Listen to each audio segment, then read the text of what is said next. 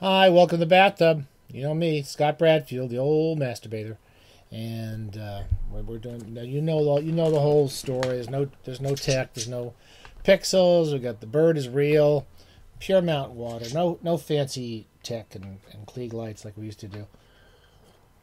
In the old days, we're just using the natural light of day. Look at that natural light. The cruel light of day, has somehow, just in the past few tapings, made me effulgent. I'm effulgent in this light. I'm like a Titian, one of those Titian masterpieces of heaven. I have that same glow, and I don't have that giant Titian ass that Titian was always famous for. I'm getting there. I'm on the way. On the way if I keep eating crap, which I've been doing a lot lately. Anyway, you don't need to hear all this stuff. You hear about find out some books. We're doing a very brief, a few of these very quickly, as I usually try to do. So I'll be wearing the same shirt. And this is a crossover edition where I'm going to print a link. I did a piece for the Spectator this week on a writer many people probably haven't heard of, Lafcadio Hearn. Lafcadio Hearn. And I'll just say a few things about him. There's a new biography that just came out from Tuttle Press. Tuttle Press is this weird little press. They've probably been bought up by some horrible conglomerate by now, but they've been around forever, and they tend to do books about Asian or Asian American cultural crossover stuff, and very much into Asian writers and histories and so forth. And that is definitely where Lafcadio Hearn sort of belongs. So he had a pretty wild life. He was a lost soul. He traveled a lot and did a lot of different things in his life. And anyway, this new one is called The Outsider, the new biography by Steve Kemme. What's most interesting about the Kemme biography, which I did not mention in the review I'm linking you to, is that the author was a journalist at the Cincinnati Enquirer, I want to say, or some Cincinnati newspaper. It's in the article. And learned about this guy, Lafcadio Hearn, who was working for the Cincinnati Enquirer 100 years ago. And so he kind of takes there's a lot of pretty good biographies of Hearn. I've read them over the years, a few of them. And what Kemme does that other people don't, he focuses quite a lot on Hearn's journalism when he was in Cincinnati, and covering all these quite extravagant, really kind of extraordinary and lurid murders and killings and child nappings, and just kind of horrific stories and adventurous stories. When he was at the Enquirer, he's quite an adventurous reporter, and Kemme focuses a lot more on that than most people do. Anyway, that's a long way of getting to that. Lafcadio Hearn is kind of, people today are really interested in multiculturalism and so forth. He is kind of like a walking multicultural event. His father was Irish, his mother was Greek. He was born I think in Greece. I can't remember now. His mother, I guess, was supposedly a little crazy, and ended up, I think she died in an asylum eventually. And he was born into this fairly well-off family. They had a bit of money. He was never, when he was young, he lived in decent houses, but both his parents just abandoned him.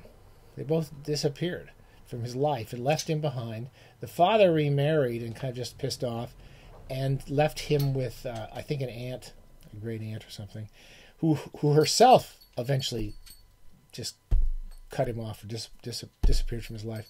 So he was quite a lonely young kid, and he was like many lonely young kids. Most of us recognize this. He spent a lot of time in his room, in his bathtub with his books. So he sat around with his books a lot, and he got interested in lots of stuff, especially kind of fantastic. I think most of us who like fantasy stuff started off reading about Greek myths. That's how I got started. And Lafcadio Hearn was interested in stuff about myths and gods and all these old legends. Anyway, so he grows up. He lives in London for a while. He emigrates to the United States, where he's in Cincinnati for a long time. Becomes a very successful, very popular journalist, because he does all these kind of horrible stories that everyone wants to read about. And he had a pretty good life there. He married an ex-slave named, I want to say, Maddie Foley. I have this all.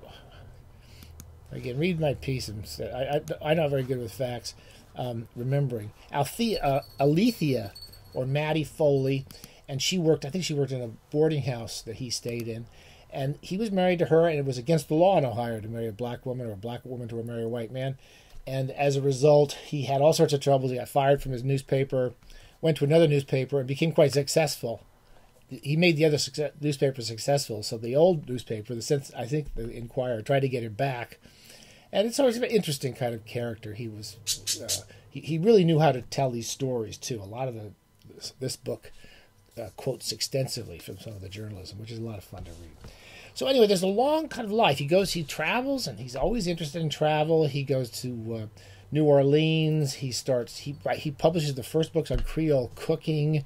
He was just a kind of a adventurous soul. He was lost and adventurous at the same time, and he was always finding things that interested him. In the 1860s, in the late 19th century, he was hanging out in like bars along the waterfront, collecting songs from the black musicians because he was interested in their culture.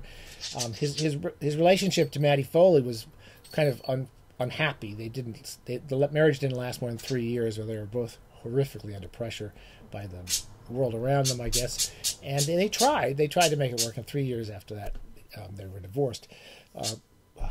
Hearn goes to New Orleans, and then eventually he goes to the West Indies. He writes about all of these places. He's kind of his greatness before his final work was probably as a travel writer, and he writes really, really well. Most of his stuff's free on Kindle, by the way. I can get a lot of it. I'm sure it's not the best texts or anything, but they're perfectly readable. Pure Mountain Water. Dodo's over there making a fuss. I don't know. Dodo, do you want to come out in a minute? Anyway, so that's Hearn's story. Late in his life, not late in his life, in his 40s, he goes to Japan and ends up in Japan and starts teaching English in Japan. And he really falls in love with his country. And he starts writing books and articles for American magazines, like The Atlantic, about his experiences in Japan and what he thought of this culture and the beauty of this culture, the old world culture of Japan in the middle of the 19th century, and particularly not outside of Tokyo, kind of more out in the provinces, in a place called Matsui, I believe it was called, where he went to live. And he taught in the schools there. He's very popular as a teacher. All the students seemed to like him. He had an arranged marriage to a Japanese girl, so he gets an arranged marriage. Her family are like her father was like a samurai, like in those old Yukio Mishima and the old Kurosawa movies. They're kind of like out-of-work samurais. Her father was like a out-of-work samurai who retired and didn't have any money.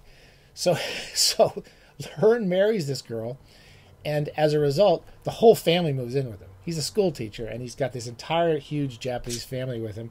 So he's a guy who's pretty much on his own in his life, kind of is inundated with family. And he seemed a fairly happy guy in the last 10 years of his life. Besides writing about Japan, which is, if you're interested in Japan and Western visions of Japan, you might want to check him out. What he's most famous for, and what I've always known him for, is the ghost stories he collected. When he was in Japan, in his books, in his memoirs, and all the various books he wrote about Japan, he often included these tall tales and these ghost stories, which are very different from Western ghost stories.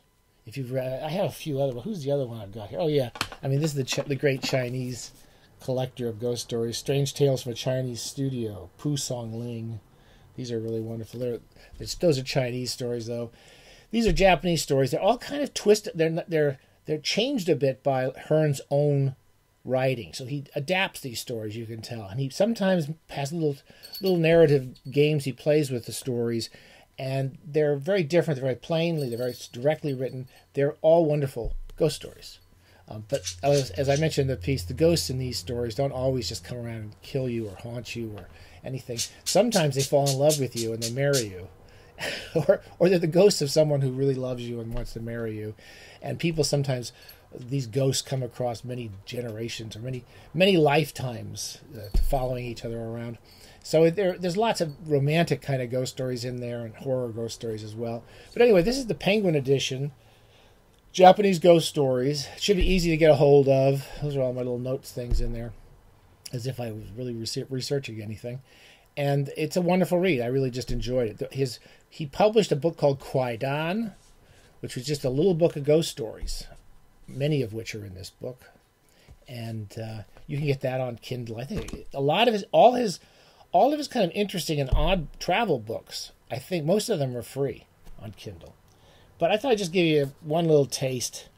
The opening of this, there's a long story at the beginning, and he kind of writes kind of magical worlds, magical visions of the world, a world that's prettier than ours. And here's one about, as a child, he tells a story about how he imagined a kind of faraway kingdom. I have a memory of a place in a magical time in which the sun and the moon were larger and brighter than now. Whether it was of this life or of some life before, I cannot tell, but I know the sky was very much more blue and nearer to the world, almost as it seems to become above the masts of a steamer steaming into equatorial summer. The sea was alive and used to talk, and the wind made me cry out for joy when it touched me. Once or twice, during other years, in divine days, lived among the peaks, I have dreamed just for a moment that the same wind was blowing, but it was only a remembrance. And this is a little passage from one of the lovelier stories in the book. Anyway, it's really worth reading. I enjoyed it. You've got the little quick capsule biography I try to do in the little review below, and Lafcadio Hearn. Okay, talk to you soon.